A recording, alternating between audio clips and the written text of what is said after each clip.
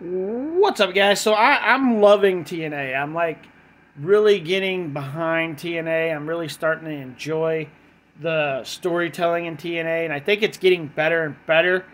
And I think part of the reason for that being is their deal they have with WWE and NXT.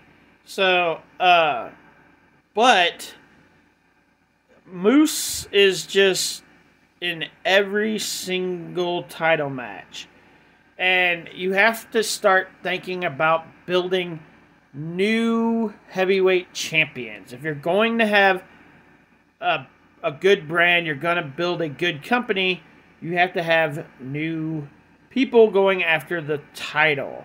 Not the same people going after it over and over and over and over, which is what they're doing by having Moose go after Nick Nemeth again. And it's just, I don't know. It's just, to me, it's getting old. Build some new stars. Like, you're getting paid good now. You're selling out a lot more shows thanks to the WWE. And your company's making more money. So if you're making more money, build your stars, build new stars, do something now.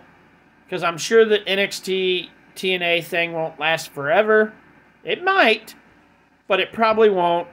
So you need to build up new stars now while you have the chance. But it looks like we're going to get Nick Nemeth will defend the TNA World Championship against Moose on Friday, September 13th at the Boeing Center at Techport in San Antonio, Texas at TNA Victory Road.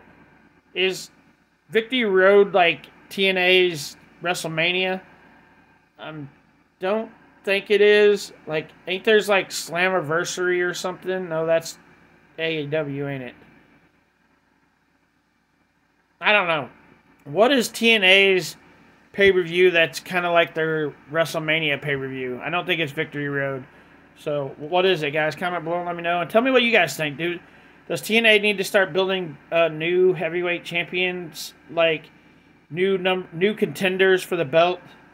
Like, comment, and share, and we'll see you out in the next video, guys. Peace.